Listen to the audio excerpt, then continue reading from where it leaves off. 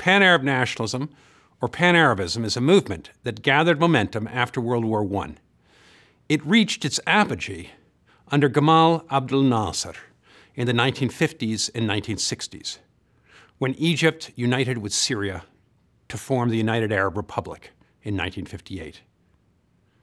Iraq almost joined in, Yemen as well. For a while it seemed that the Arab peoples might unite into one big nation. But the movement went into decline after the spectacular defeat of the Arab armies of Egypt, Jordan, and Syria in the Six-Day War with Israel in 1967. Ever since, Islamism, or political Islam, has been on the ascendant. Today, the primary opposition parties in the remaining Arab secular states, such as Syria and Egypt, are Islamist parties. So what is Pan-Arab nationalism? Pan-Arabism is a national movement that seeks to unite all Arabs in one nation with one government. When the Ottoman Empire was chopped up by the great powers, the Arabs of the Eastern Mediterranean world had been accustomed to living together in one state. Many regarded the Sykes-Picot Treaty and deals of the great powers that led to their being divided into small states as a stab in the back. They believed that the McMahon-Hussein correspondence had promised a united and independent Arab kingdom. The new borders cut many tribes, trading partners, and religious groups into separate states. Family members found themselves suddenly separated by borders that had never existed before. Arab nationalists described the division of the Arab nation to be like a body that had been chopped into bits.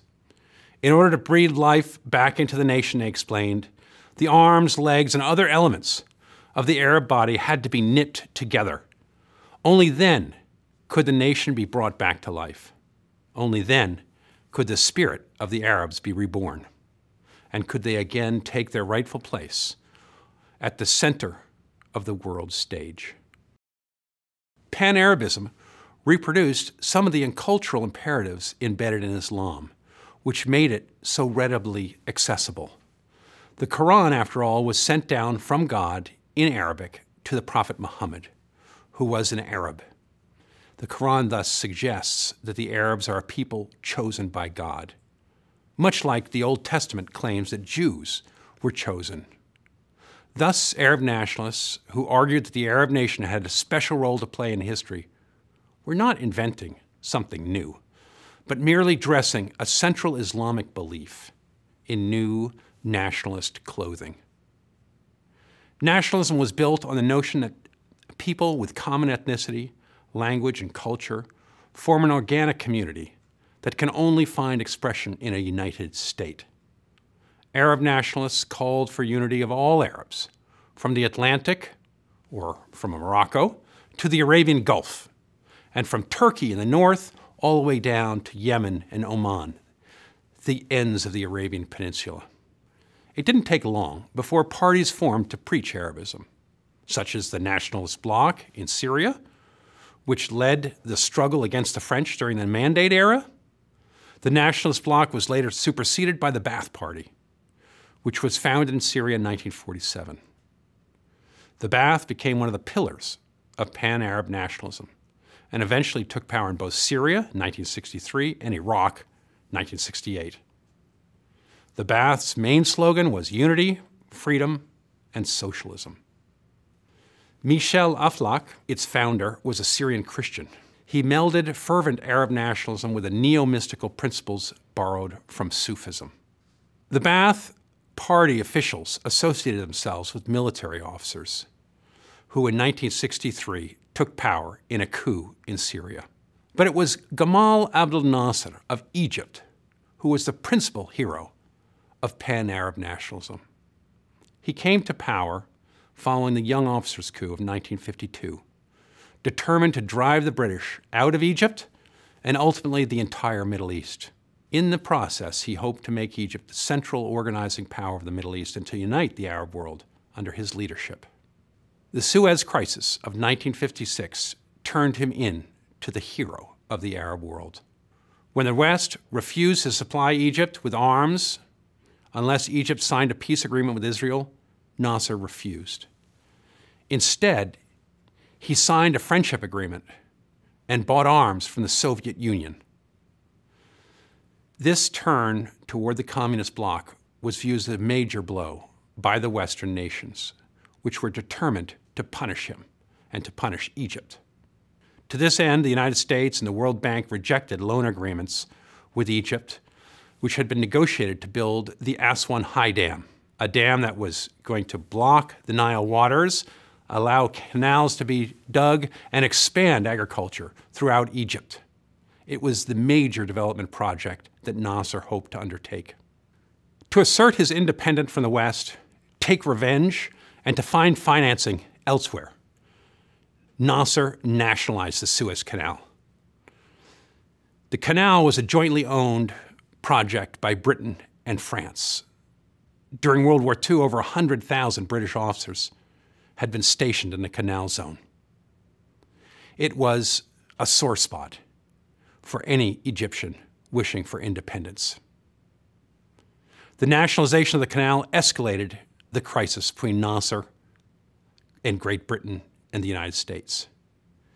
Egypt and France immediately began to plot with Israel for a military solution that could help them regain control of the canal.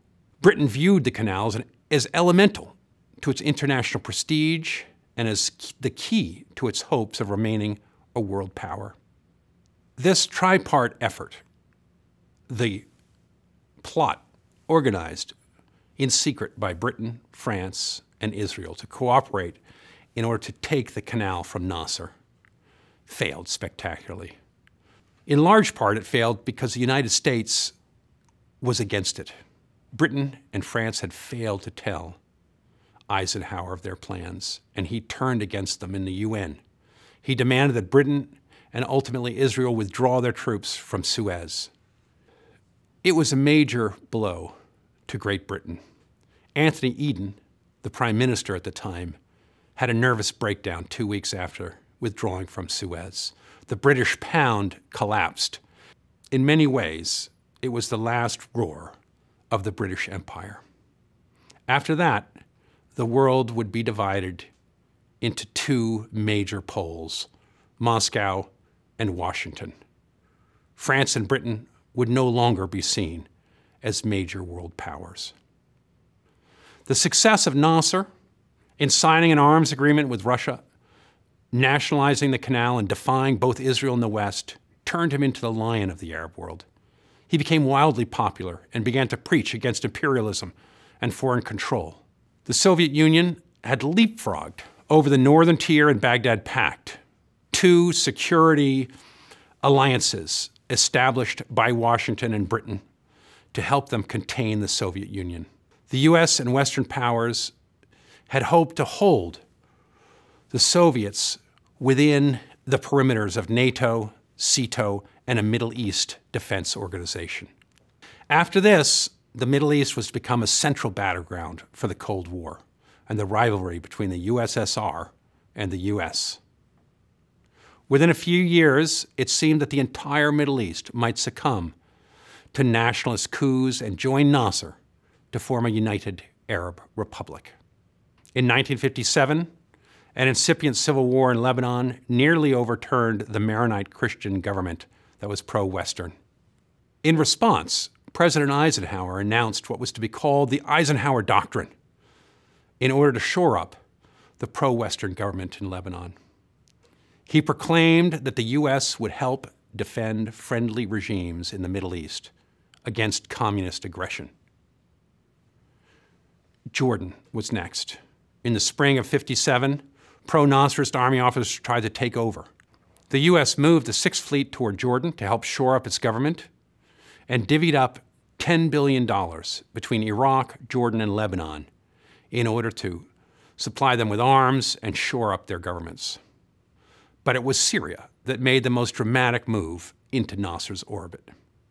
Following a failed American coup in Damascus in August 1957 that was meant to keep Syria from signing its own arms agreement with the Soviet Union, President Shukri Quwatli proclaimed a united Arab republic. He signed away Syria's independence to President Nasser, who became president of the UAR.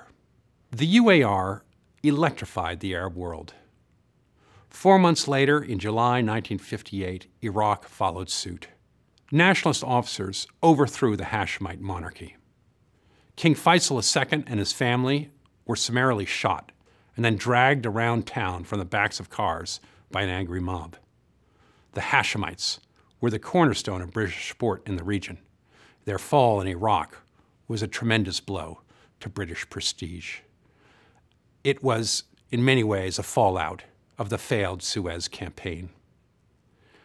Abdul Karim Qasim took power and soon began triple unity talks to unite Iraq with the United Arab Republic. But union was never consummated. Iraq refused to subordinate itself to Egypt. Nasser would not accept a united republic in which Egypt and Iraq were equals. Nasser accused Qasim of being a stooge of international communism. Relations between the two countries became rancorous and accusatory.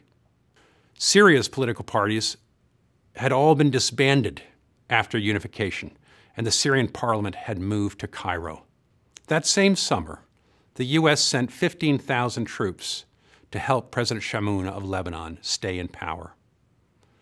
Lebanese Muslims pushed their government to join the newly created UAR.